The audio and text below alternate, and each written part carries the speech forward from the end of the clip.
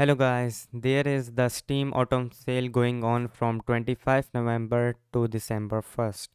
You can get games for good discounts and for lower price. But in this video, I'm gonna tell you how to get the Steam Awards nomination committee badge.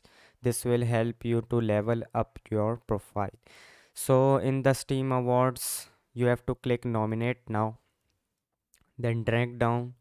You have to complete these four tasks to get the badge.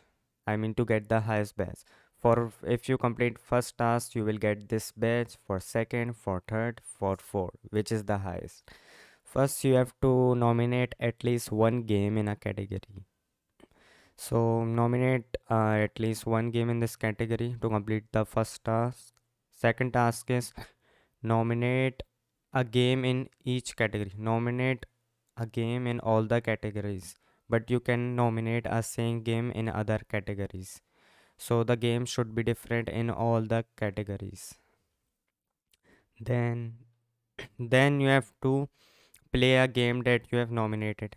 Like I have played like I have selected CSGO in this category. You just open the game and just quit it. You will get this task done. Then you have to review or update your review for a game that you have nominated. So like I have nominated CSGO, I have just updated the review. So or you can also make a new review for the game. So now your task will be done. So like I have gotten these tasks done, I will show you the badge. So the badge look like this: Steam Awards Nomination Committee 2020 badge.